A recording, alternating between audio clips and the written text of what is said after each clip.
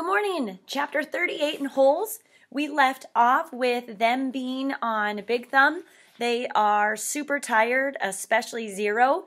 I believe he just vomited from being probably dehydrated and then eating that sploosh that might have had bacteria in it, but we know that that sploosh saved his life. Chapter 38. Stanley took hold of Zero's forearms and pulled him upright. Then he stooped down and let Zero fall over his right shoulder. He stood up, lifting Zero's worn-out body off the ground. He left the shovel and sack of jars behind as he continued up the mountain. Zero's legs dangled in front of him. Stanley couldn't see his feet, which made it difficult to walk through the tangled patches of weeds and vines. He concentrated one step at a time, carefully raising and settling down each foot. He thought only about each step and not the impossible task that lay before him. Higher and higher he climbed. His strength came from somewhere deep inside him, and also seemed to come somewhere deep inside himself, and also seemed to come from the outside as well. After focusing on Big Thumb for so long, it was as if the rock had absorbed his energy and now acted like a kind of giant magnet, pulling him toward it. After a while, he became aware of a foul odor. At first, he thought it came from Zero, but it seemed to be in the air, hanging heavy all around him.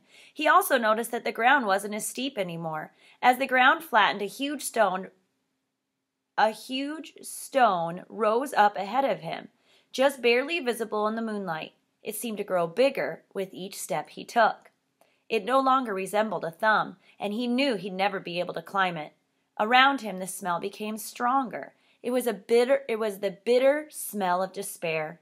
Even if he could somehow climb Big Thumb, he knew he wouldn't find water. How could there be water at the top of a gigantic rock? The weeds and bugs survived only by occasional rainstorm, like the one they had seen from camp.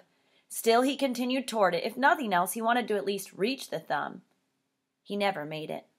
His feet slipped out from under him, and Zero's head knocked against the back of his shoulder as he fell and tumbled into a small, muddy gully. As he lay face down in the muddy ditch, he didn't know if he'd ever get up again. He didn't know if he'd even try. Had he come all this way just to... You need water to make mud. He crawled along the gully in the direction that seemed the muddiest. The ground became gloppier. The mud splashed up as he slapped the ground. Using both hands, he dug a hole into the soggy soil. It was too dark to see, but he thought he could feel a tiny pool of water at the bottom of the hole. He stuck his head in the hole and licked the dirt. He dug deeper, and as he did so, more water seemed to fill the hole. He couldn't see it, but he could feel it, first with his fingers and then with his tongue. He dug until he had a hole that was about as deep as his arm was long, so about as long as his arm. There was enough water for him to scoop out with his hands and drop water on Zero's face. Zero's eyes remained closed, but his tongue poked out between his lips, searching for the droplets. So get that imagery in your head. Stanley dragged Zero closer to the hole. He dug, then he scooped some more water and let it pour out of his hands into Zero's mouth.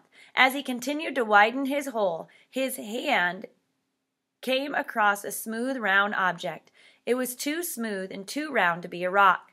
He wiped the dirt off of it and realized it was an onion. He bit into it without peeling it. The hot, bitter juice burst into his mouth. He could feel it all the way up to his eyes, and when he swallowed, he felt its warmth move down his throat and into his stomach. He only ate half. He gave the other half to Zero. "Here, eat this." "What is it?" Zero whispered. "A hot fudge sundae." Here ends chapter 38. If we were in person, I know Gus or Gavin or someone else would encourage me to read one more chapter, but because I have to stop and upload these, we'll stop at chapter 38.